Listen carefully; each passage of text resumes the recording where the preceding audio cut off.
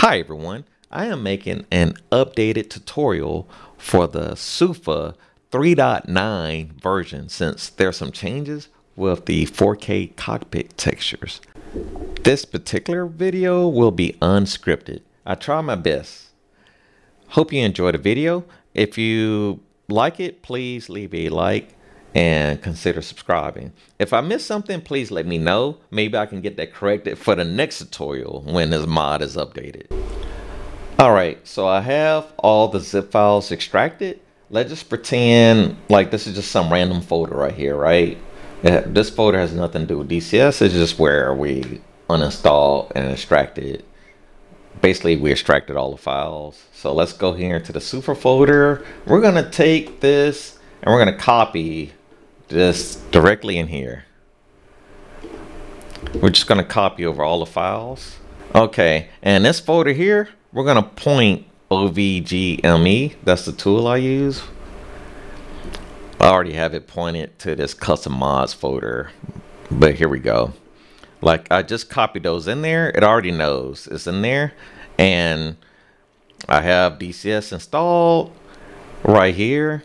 Like I'm using Steam, but standalone. I imagine it'd just be like whatever drive you have it, then DCS.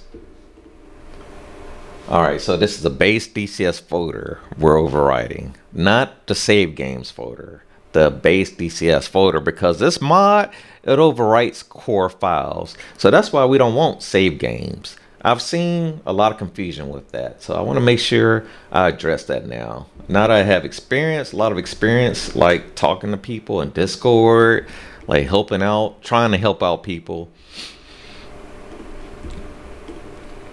Okay, so we have all our weapons and everything in there at this point. All right, there's one last thing we want to do though, because the mod in 3.9, it was changed. So by default, it's using the 2K cockpit textures. But a lot of people, you're going to want the 4K.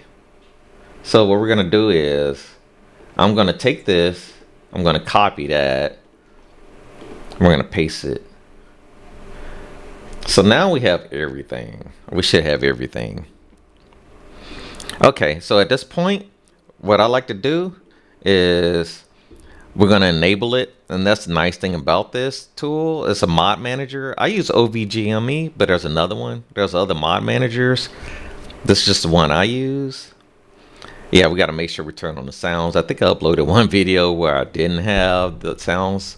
Now, I think people commented on that, of course. And we're going to install that. And check this out. We're going to install one of the weapons. Okay, this is something else I've seen people talk about, like, oh, what is this warning? Is it bad? It's just telling you that this mod is going to update the SUFA Lua file, which is like a script file. Lua is like a programming language that DCS uses. Now, there are some mods that conflict with each other. I mean, so sorry, some weapons that conflict with each other. You can't just install all of them. Like, some of them, there's a list in the fact. So go to the Discord channel. I'll try and list out the conflicts in this video, but I'd rather you point you towards the Discord, because that way, if there's a future update to this mod, I don't know, maybe they'll work something out. I don't know, but maybe, I think this is always going to be a thing, because the way these weapons work is overwriting the base DCS weapon. I hope I'm being clear here. Like, they're changing the base DCS weapon to another one. So that's why certain ones conflict with each other. All right, I think that's pretty much it. We have everything installed. We have the 4K cockpit textures, the SUFA base SUFA mod, and you can see the order. And what I like to do too, I'm gonna cover this like let's say we're going on a server where they have IC check enable, integrity check. That's what IC stands for, integrity check.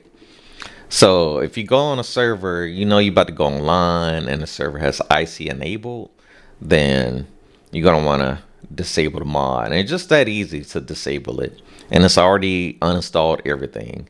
That's why I like using a mod manager. All right, that's it for this video. Hope you enjoyed it. Hope it was clear and explained everything. All right, That's it. Bye.